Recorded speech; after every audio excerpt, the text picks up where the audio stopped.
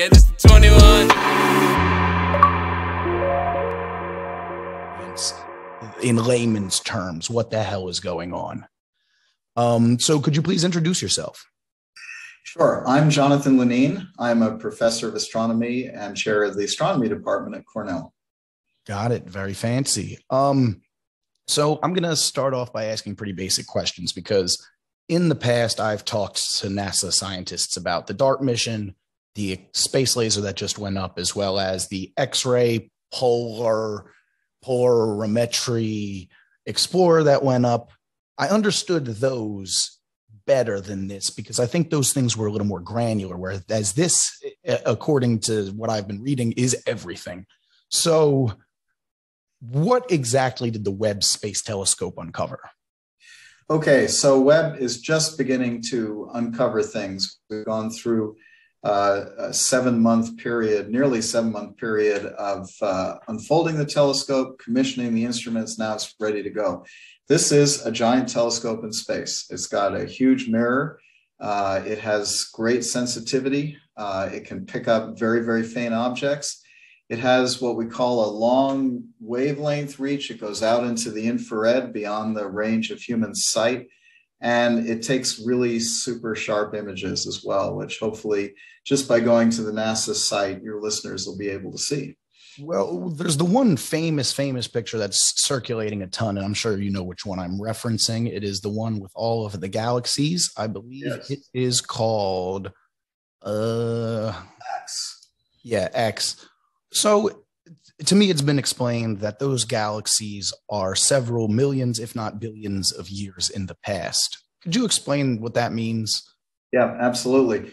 So, of course, light travels at a finite speed, and the universe is so vast that the most distant galaxies, light takes 10, 12, 13 billion years to get to us from those galaxies. So the most distant galaxies in that image that we're seeing, the light from those galaxies started out 13.1 billion years ago. And that's close to the beginning of the universe. From other information, we think the universe is 13.8 billion years old. So this is coming to us from the time when the universe was, maybe 10%, 20% of the age it is right now. Got it. A coworker of mine had mentioned like how much time could be left for this vast universe if 13.8 has already passed. Is there a lifespan on this thing? Well, no one really knows. The universe is expanding. Space is expanding. The galaxies are being carried along in the flow of this expansion. But that expansion is getting faster and faster. The universe is accelerating in its expansion. And so one of the real key issues is how strong is that acceleration? Is it going to essentially tear everything apart in a space of 100 billion years from now, a trillion years from now?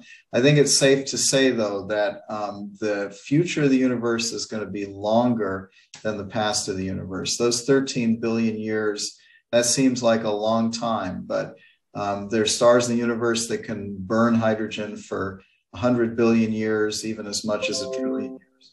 So I think the future is going to be longer than the past, at least for the universe, not for us.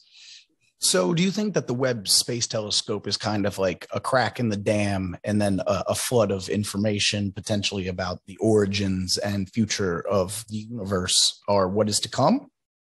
Oh, yeah. I mean, this is like the Hoover Dam, suddenly disappearing, and this flood of information is going to start coming to us. And the 6 or dozen images, depending on how you count them, that were released today, that is just the beginning. I mean, there's going to be data coming back all the time from this telescope for at least the next 10 years.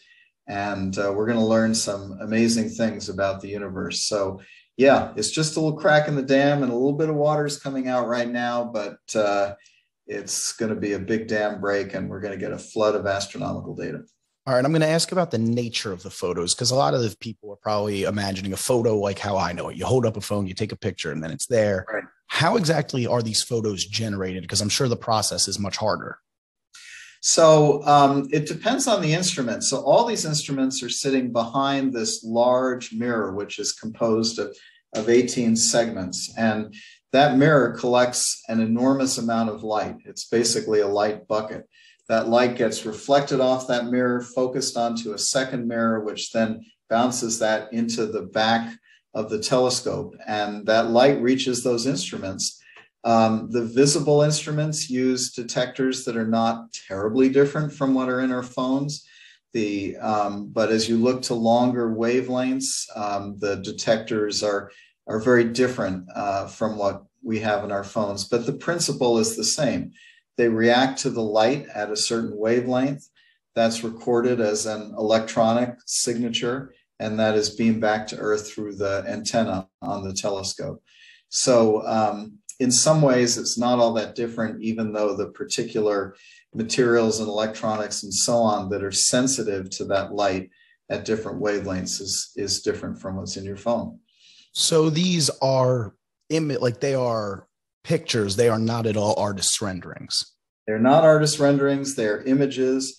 But because the human eye can only see a very small part of the range that Webb can see, we're talking about wavelengths beyond visible light, which is what we see beyond the red part of the spectrum. That light is visible to those detectors, but not to our eyes. So the colors that we see in the infrared images are depictions of what the colors might be if you could see out in the infrared, if you were a rattlesnake, for example, which can detect heat energy. So in that respect, they're not like regular images, but that's just because of the limitations of the light of our eyes. But they are images in the sense that they are showing us what the instruments on the telescope are registering in terms of the appearance of the galaxies, of the Carina Nebula, of that planetary nebula. All those things really are that way. And it's just a question of being able to depict the colors on a computer image so that our eyes can actually see that. Okay, I know we're short on time, but in just a few words, could you explain the significance of these images? So these images show us that this telescope really has won the Triple Crown in terms of incredible sensitivity, incredible image sharpness, and a broad range of wavelengths. And it is ready to crack open the universe for us and make some amazing discoveries. Have any discoveries come about yet, like official, like we got it? Yeah, so one of the things is that in this ring nebula here, in the infrared image, you can actually see the second star where most of the material is coming out. That's that sort of egg-shaped image, if you look at that. And that wasn't really observable in the visible. It was hidden by the other star. So that is an obvious instant discovery, I would say, in these images. Okay, last question, because of time. What will understanding other galaxies help us? How will it help humanity? How will it help our mission?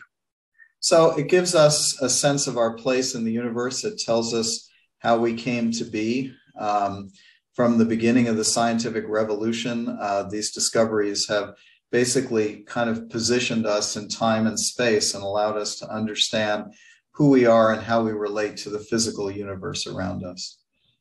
Well, I thank you very much for your time. Congratulations on the discoveries, and I appreciate you. Thank you so much. How do you say your name one more time? Jonathan Lunine? Jonathan Lunine. Lunine. Like the moon, lunar. Like the moon. You're in the right space. In the right space. That's like 4 puns. All right. Well, I'm always happy to get a laugh out of my guests at least once. But thank you so much for your time. I appreciate you. Thank you, Jason. Take care. You too.